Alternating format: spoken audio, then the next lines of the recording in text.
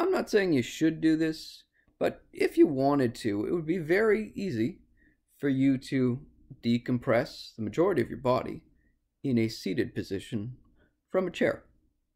Chairs often, if you get the fancy kind, they have these armrests on either side. And when you press down with your arms on the armrest, it lifts the upper part of the body up and leaves the lower part of the body to somewhat hang free.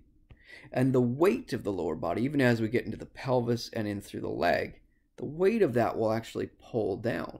And that pull will gradually, slowly, safely separate things if you do it right.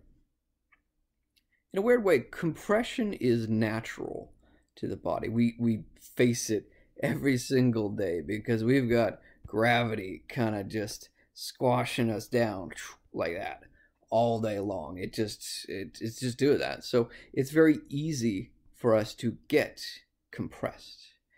And an interesting thing, a good point with that is that we don't have too much opposition to it. We do it in a weird way if you look at the Tenzoku model, but a lot of the fibered muscles and ligaments, let's say it's supraspinous I'm drawing now, or even the ones that run between all of the vertebrae, and really they all cross the joint. They cross it largely vertical, so we don't have a ton resisting us getting pushed together.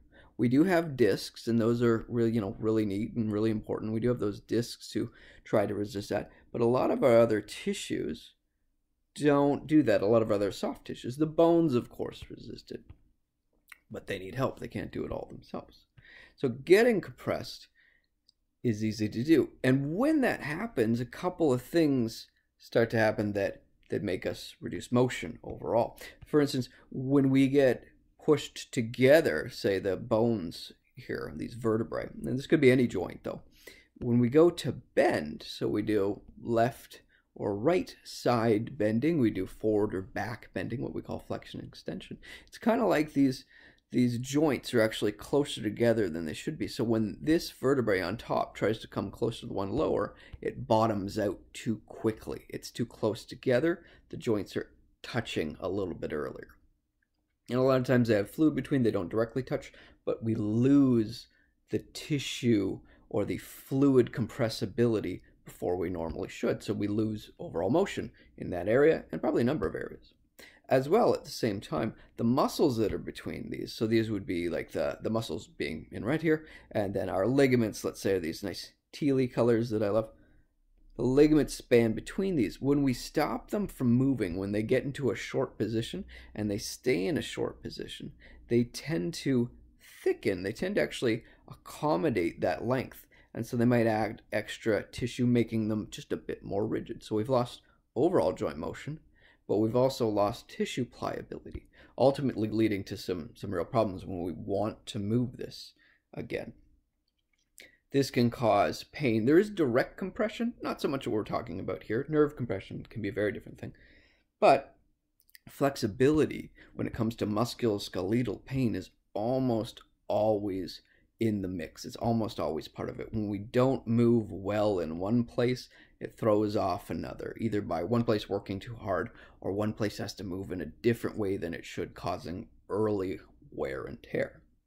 So decompressing this, getting it spaced out, is actually a really good idea. If we can make some space here, we can have some very beneficial effects. Turns out when you do decompression to these things, those tissues will tend to start to yield. They will actually tend to soften up. Our forces will get into this and they will gradually lengthen. If you do it nice and slow, gradual, and that should read gently if you do it gently enough, what happens is something called myofascial release. There's a neurologic part to it, of course, but we get overall myofascial release when it's sustained, and we can start to space out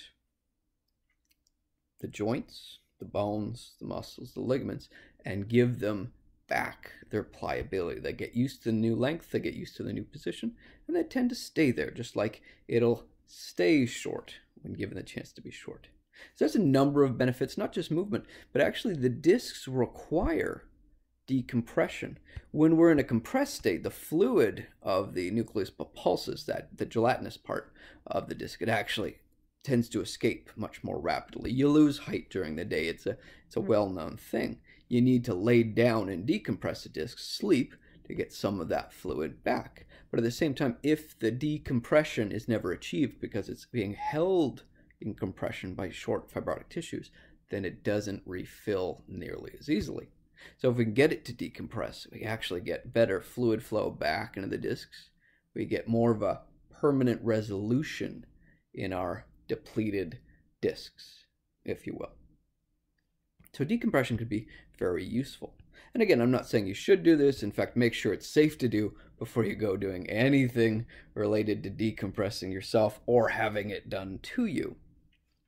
But when we press down in our arms, we can have a great effect. And it's easy to achieve. You can do it at home if you want to, if it's the right thing for you.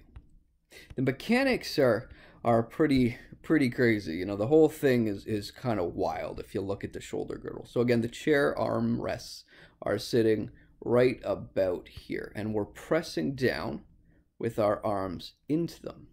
And now what actually happens is, because we're pressing down with our arms, our scapula, our shoulder girdle, scapula, clavicle, humerus, you could throw in there, all of that is essentially being pushed up.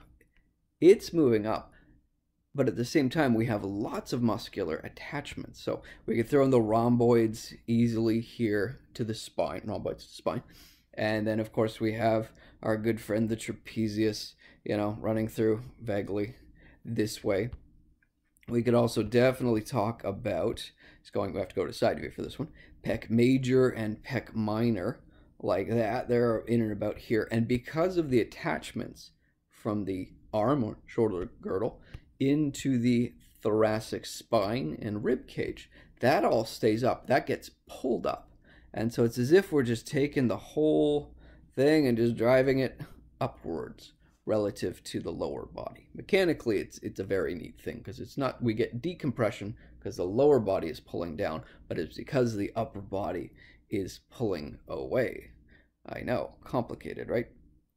In any case, the net effect is that our pelvis, it's really at the end point, it is our pelvis. Each successive vertebrae going all the way down here will add a little bit more weight. Every tissue in the front, even our organs and our abdominal muscles, you could say, add some weight to this. But ultimately, our pelvis, even in this seated position, will be what drags us down.